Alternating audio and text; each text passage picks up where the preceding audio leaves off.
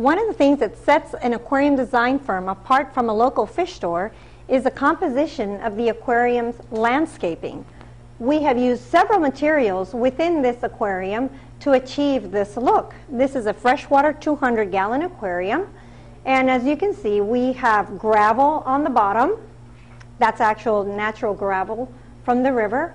We also have your bigger river stones, and then we have drift wood, which it's also real, and it's complemented by the different colorful artificial plants. Now, in the last component in this aquarium, of course, as you can see, are the colorful fish. They're African cichlids. They're extremely hardy fish here in this in the state of Texas, and they do very, very well in this type of environment.